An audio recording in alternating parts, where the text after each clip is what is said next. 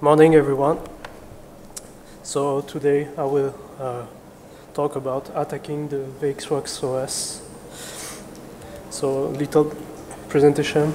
So I'm Yannick Formaggio. I'm security researcher at Estuary Innovation Labs, which is a startup company in Vancouver, Canada. So you can find me on Twitter by the handle Lumberjack or Yannick Formaggio on LinkedIn. My hobbies are looking for vulnerability using fuzzing techniques. I'm a Lego fan, and today is my first public talk. So, yeah, thank you. For this project, I had some help from my coworkers, Richard Su and Eric Liu. Eric is the lead security researcher of the lab. So today I will talk. So I will do a little introduction about VxWorks OS and what has been done previously. Then I will try to go deeper inside the VxWorks memory management and some memory protection. And then I will elaborate a story of what research we did. So we're starting from fuzzing to discover vulnerability, to finding vulnerability, and then trying to exploit it. So what's VxWorks? For people who don't know what's VxWorks, it's the #1 embedded device real-time OS. Wind River claimed it's over 1.5 billion device that runs with VxWorks. And it supports a lot of CPU architecture, so x86, ARM, x86-64 recently, MIPS, PowerPC, and so on. So I wanted to verify if we could find a lot of VxWorks OS. So as you can see here, we can see 123K VxWorks device facing the internet. So mainly it's VxWorks 5 version and some VxWorks 6 as well. So let's go back to VxWorks. So it has been first released in 1987 with nothing fancy features, so just 32 bits processing. Then in the 90s, VxWorks 5 has been released, and it was the first real-time OS with a network stack. At this time, no specific security features was implemented inside VxWorks. Then in 2000, you can see the release of VxWorks 6 version in December 2004. This version came with some security improvements. So, for example, real-time process and that no more task shared memory. So every task is segregated. And then recently in 2014, VxWorks version 7 has been released. So new feature, it supports 64 bits instructions, and they added way more security inside it. So you can find VxWorks in different domains, so automobile, aerospace and defense, space. So you can see the Mars rover, for example, runs with VxWorks. Some robotics as well, network equipments, could be VoIP phones. And you can find as well in some Airbus aircraft.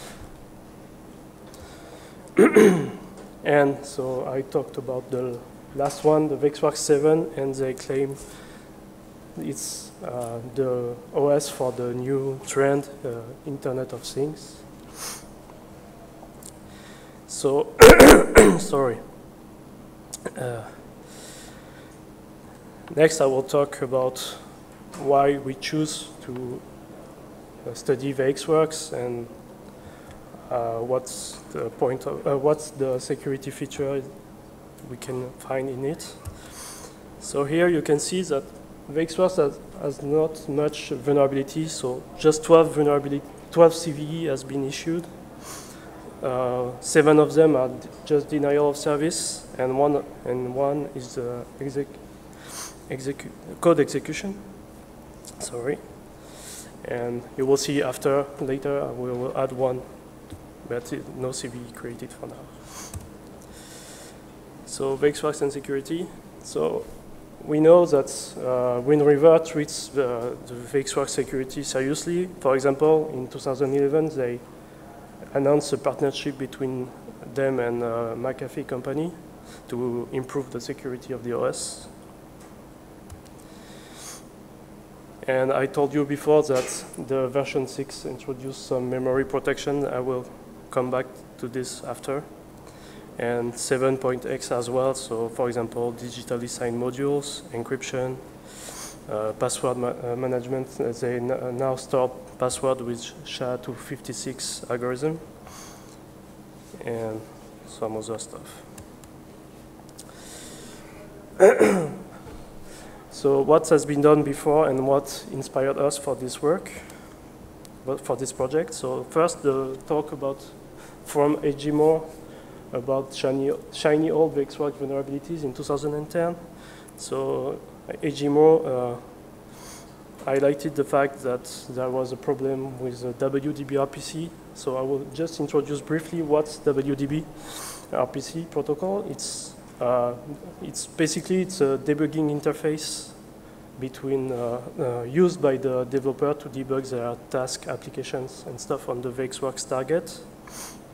So he implemented 4 Metasploit modules that use this WDB RPC protocol. And then he found that the password was stored with a very, very, very weak entropy. And we were able to reproduce this attack by creating a rainbow table with around 200K hash passwords. And with this, you can crack any password on the VxWorks OS. Then the talk about def TTY0, not the talk, the blog article, reverse engineering VxWorks firmware. So it was just to have some knowledge about the OS. And then after this, a white paper from Aditya K-Sud from Seknish, who detail a bit more the WDebugging interface and introduce some OS security feature. So now I want to talk about what's inside VxWorks and specifically the memory layout and the protections they implemented in it. So why I want to talk about this? Because you know that most of exploits use the memory to spread. So here I just choose to talk about the x86 memory layout because after I will show you what we did, and we used the x86 architecture for our work. So you can see here, so the address starts and are relative to the local mem, local address variables that you can set when you create your VxWorks project.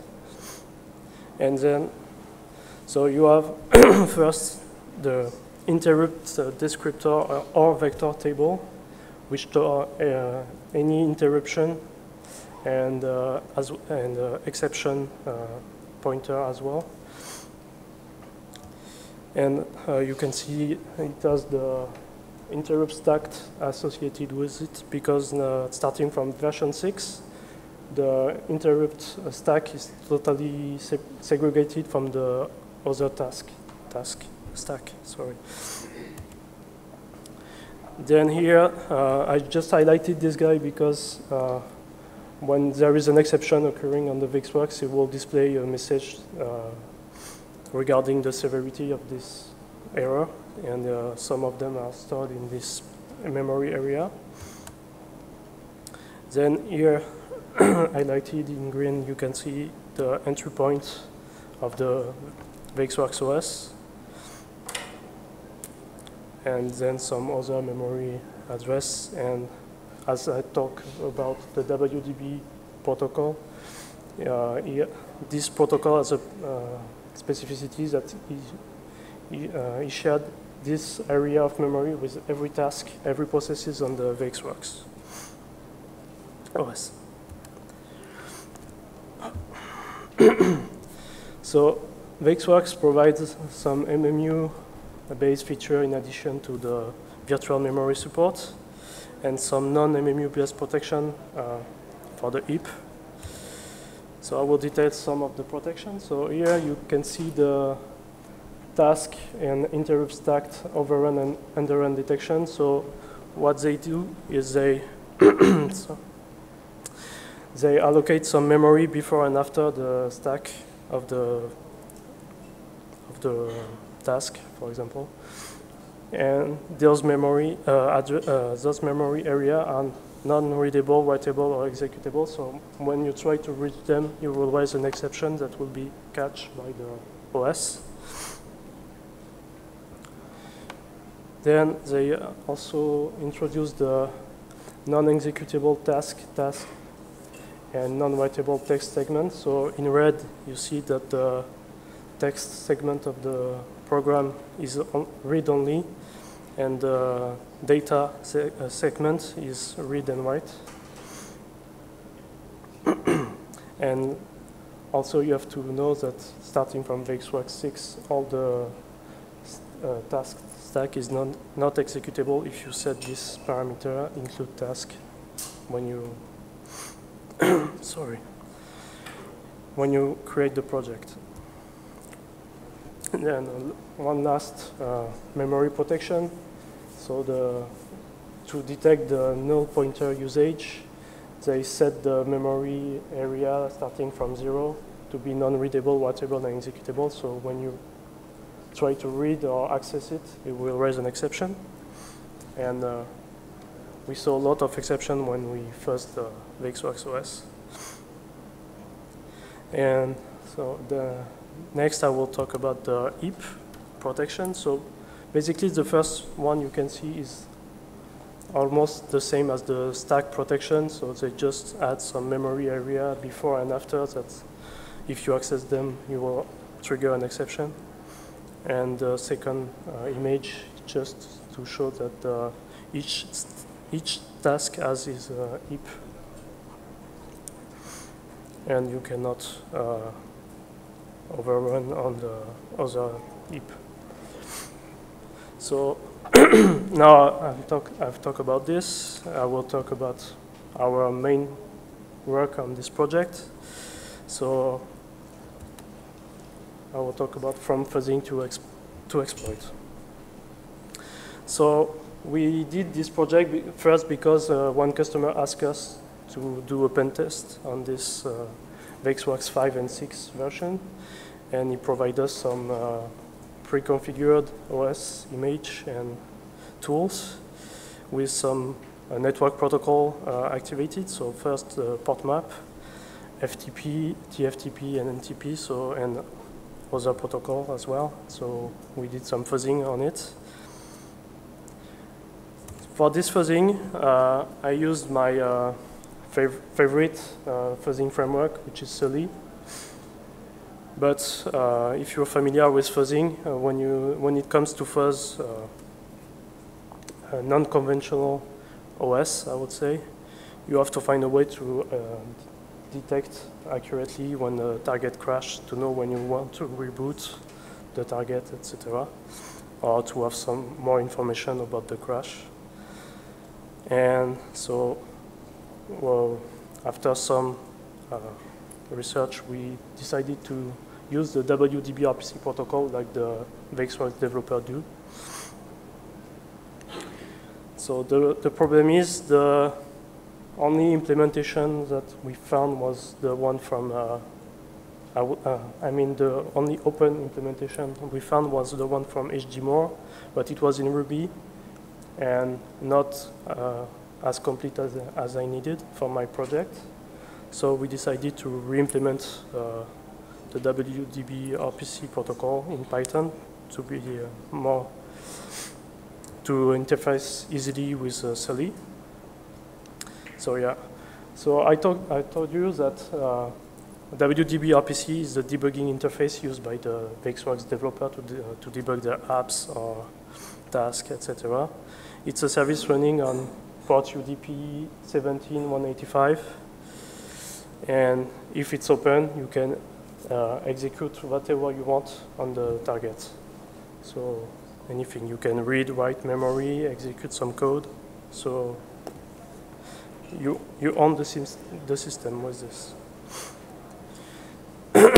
And this protocol was based on the Sun RPC protocol.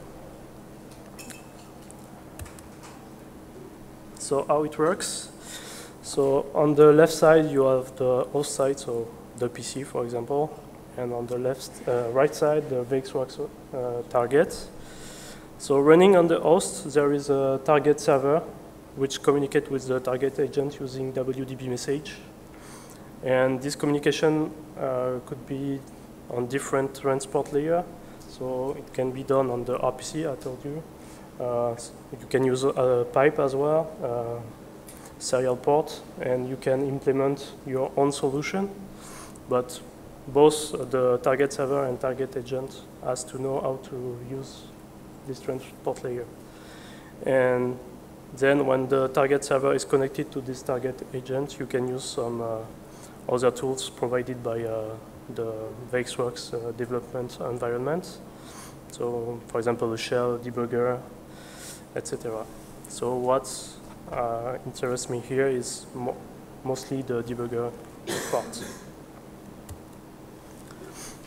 I decided to show you how the packet structure is, because there is not much information, open information on the web. So as I told you, it's based on the RPC, Sun RPC protocol. So you can see you have the IP header, UDP, and then the RPC request header for the call. So the call message are the message sent by the target server, so from the host. And then you have the XDR encoded stream. So XDR is just packing some integer and strings together. And three first fields of this XDR encoded stream are the checksum, the length, and the sequence number. So the checksum and length, the checksum is computed only for the XDR encoded stream, and the length as well. But from the length you remove 4 bytes. I suppose it's the sequence number, but I'm not sure. And then you have the reply from the target agent. So here you can see just two major differences. The RPC reply header is only 24 bytes. The last field of this header contains the error message, if there is any. And there is another error code in place of the sequence number, as you can see here, but this one is just for WDB errors. And you will see after that this error code is important. So now that we have some basic information on WDB, I want to talk about how to debug. Oh, thank you. How I managed to debug the VxWorks target. So what I did, I just do some network protocol reverse engineering. So what I did, I connected the VxWorks development environment to the target and see what's happening when I do some actions. And so then I have this diagram here. So on the left you have the host, and on the right the target. And so to debug the target, you have to follow certain steps. First step, you have to connect, normal. and target, yes, the target reply you. If it's okay, you can connect, and then there is a slight difference with conventional debugging, I would say, because on the VxWorks 5 and 6 version, you have to set the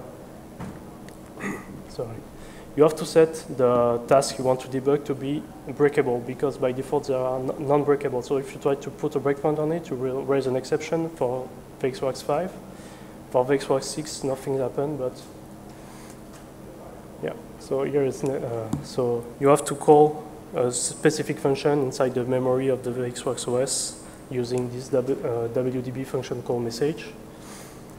So yeah, you acknowledge that if it's okay, and then you can start to attach to the process.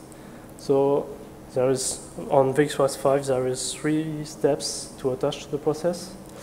So first you have to suspend the execution of the task you want to attach to using the WDB context suspend, and then you add, I would say, a breakpoint at the entry point of the task using this procedure call, and then you say, as you suspend here, you have to continue the execution to be able to debug it. So you send the WDB context continue message to the target. On VxWorks 6, they introduced some new procedure, so it's slightly different. So the first one, not very original, just they use the WDB target connect to. So the only difference, it adds in the payload a way to identify the host. So just a string saying you name whatever you want. And then so again, the function call to set the target, the task breakable. And then the new difference now, it's instead of using the context suspend, event point add, and context continue, they use the evaluate gopher several times. So what's gopher here? It's a small interpreted language. So it has two objects. So the pointer and the tape. And so you send some commands. So it's like a script, I would say. And the target will answer with the pointer to the memory area where the result of the command is. And then when you're done sending the evaluate gopher, it will send you the final result, and then you will be able to read from the memory that they pointed you the exact result here. So it was weird to see this because evaluate gopher just gives you some information and not actually put breakpoint or attach to the process. But anyway, it works like this.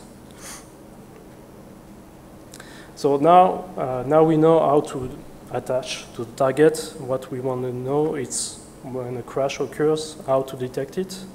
So on VxWorks, when something happens on the target sends a message on the same port as WDB RPC, but totally, it's not random. It's just all the messages are like this in VxWorks 6. And for VxWorks 5, those 4 bytes here are equal to EE as well. So when the host receives this message, he knows that there is something wrong on the target, and then he has to send the WDB event get to acknowledge this message. If you don't do it, the target will keep on sending the event notification, and you cannot do anything else. And once you acknowledge this message, you can ask for more information about what happened on the target. So, for example, you can get what the content of the register, sorry. here and read some memory around the crash area, for example. So you can disassemble after to do post-mortem analysis, etc. And you can, in this answer, I forgot, they will give you the exception number. So it gives you more information. So now let's talk about the framework I implemented. So this framework, as I told you, is in Python. For now, it supports only VxWorks 5 and 6 version, but not all the protocol, because I don't need everything on the WDB RPC implementation. You have to know that I think there are more than 50 procedures, and as you can see, I don't use 50 different procedures here. And it implements a basic remote debugger as well. I named it WDB DBG. Not very original.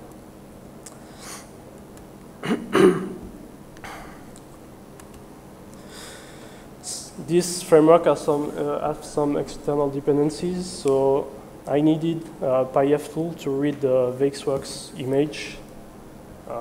The VxWorks, so basically it's an OS image that you compile when you create the project. And it contains, so when I do this, I can read all the imported function. So for example, when I use here,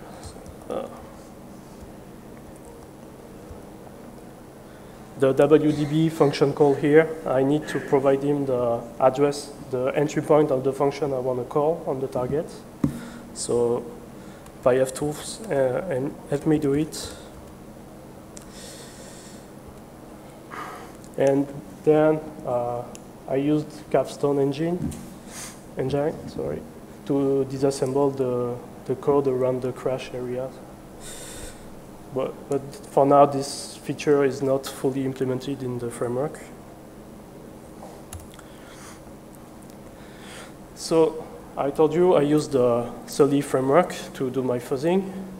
So now I have to find a way to interface with it.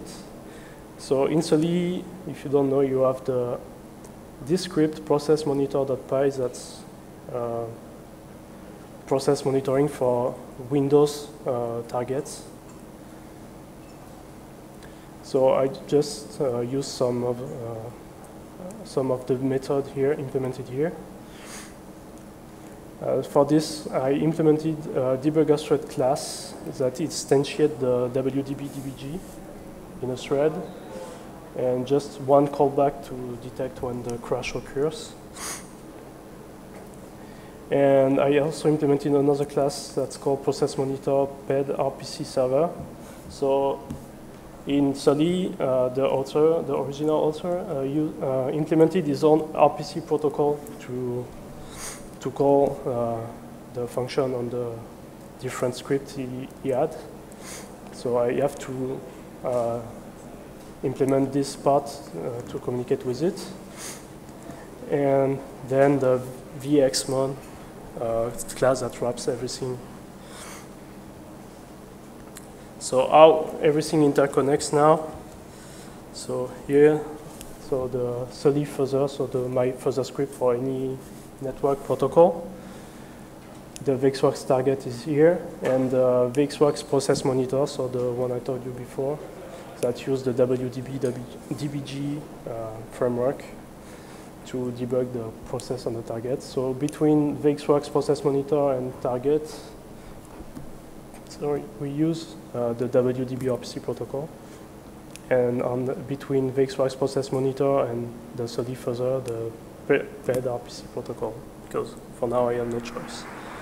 So now I will just show you one demo. So it's just a video because the setup of everything is very long, so I don't want you to wait for it. So here are the results.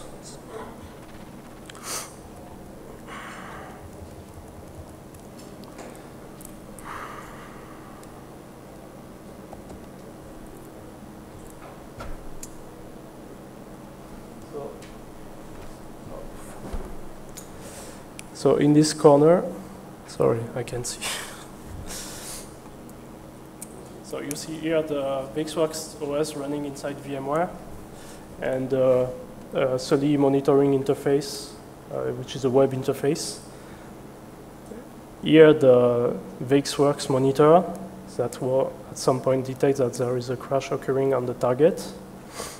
The other windows are just network monitoring,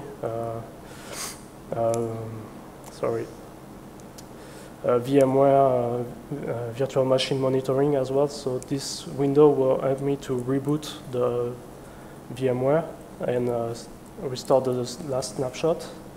And here is just the SOLI fuzzing script.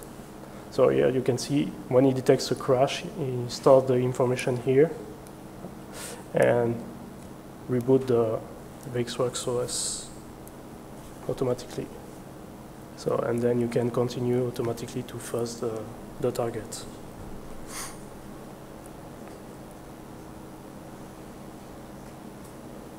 Okay.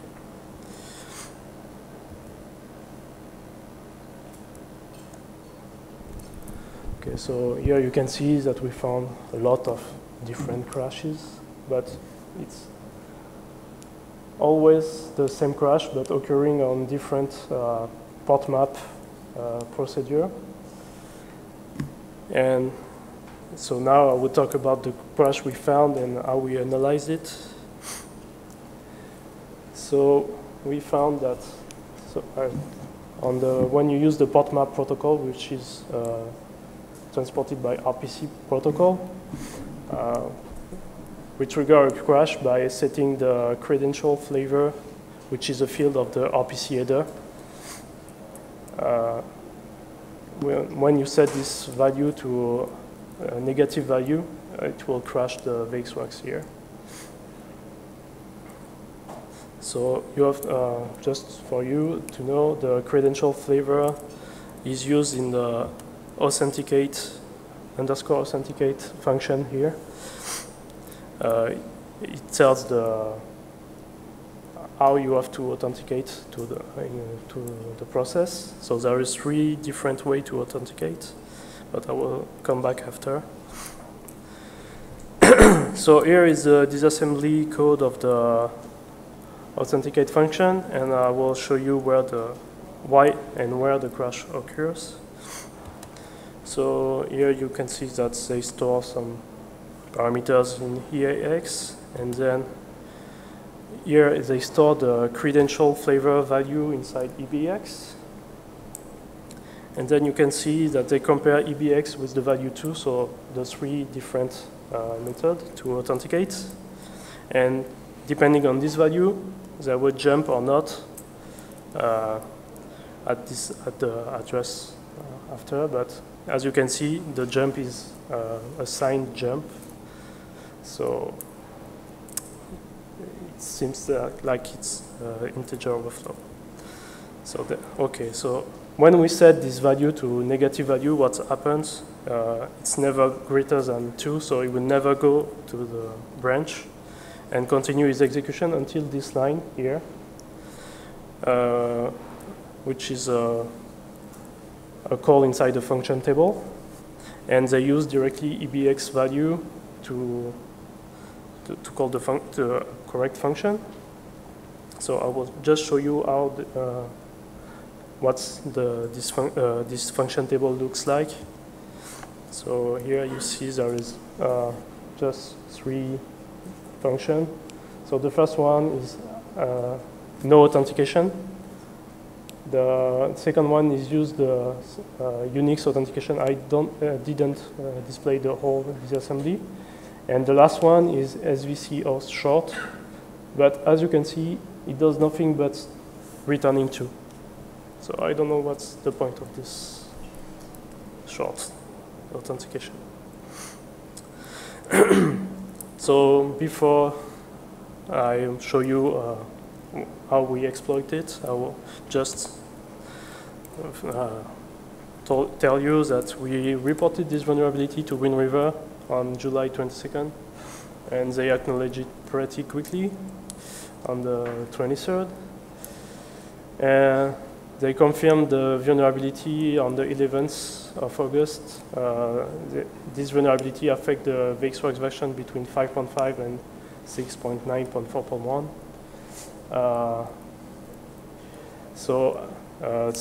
They announced me yesterday that they are providing the patch for this vulnerability, but they will not do a public announcement or create a CVE for this because I think it has not a big impact on VxWorks target.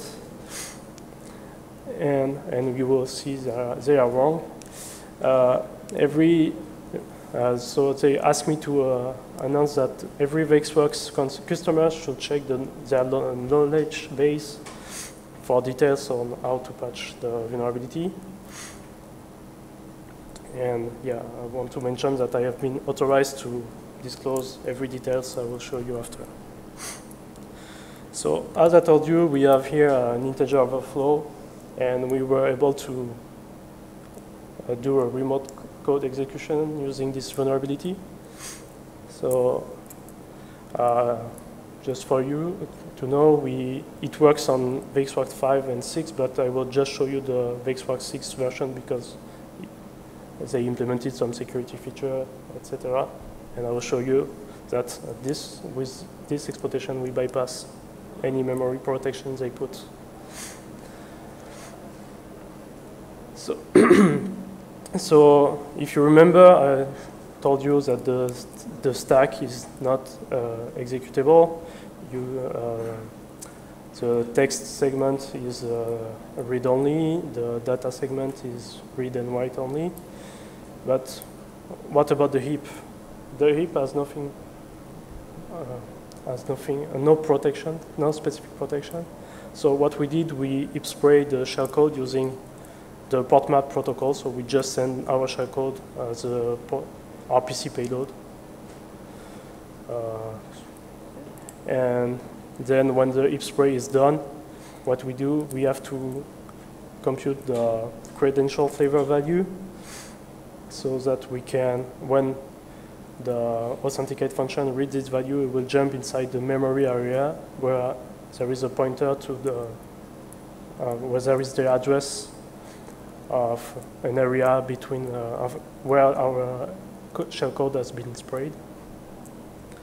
So we managed to find that at every reboot, the address are slightly different, but one area is always the same. So we tried to find an address that jump inside this area, and then we have our exploit. So I will show you what we did then. So I will start the VxWorks 6.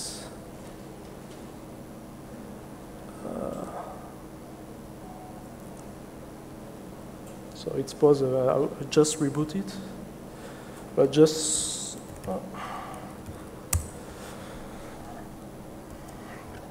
so you can see the boot process. Okay.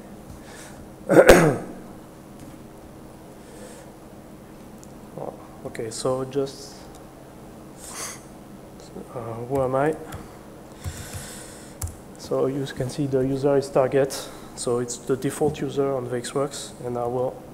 Using my exploit, I will I can see. I'll see.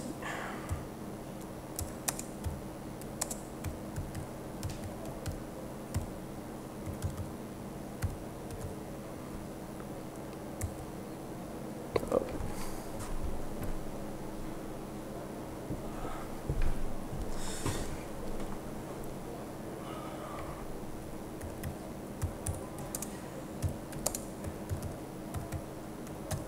The demo effect.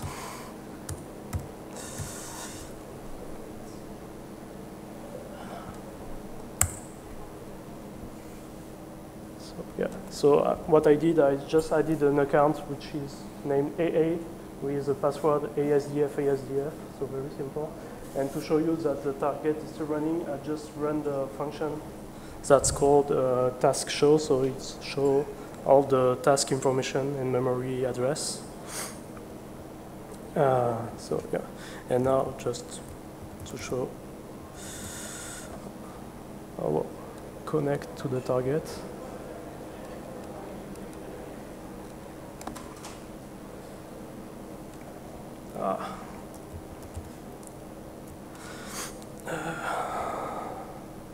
I can't see. No, sorry. So what I did after, you can connect to the target using these credentials, and you have the you can control anything on the target because you run everything with the highest privilege on the VxWorks. So you can edit the boot line. You can do whatever you want on this target.